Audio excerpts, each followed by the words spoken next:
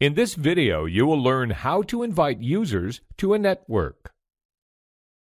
In Yammer, you can invite additional users to an existing network, for example, a new employee.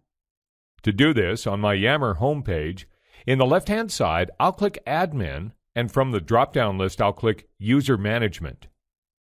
In the Invite Users section, I'll type the email addresses of users I want to invite. Note that a verified admin can add users in bulk by using the Import an Address Book link.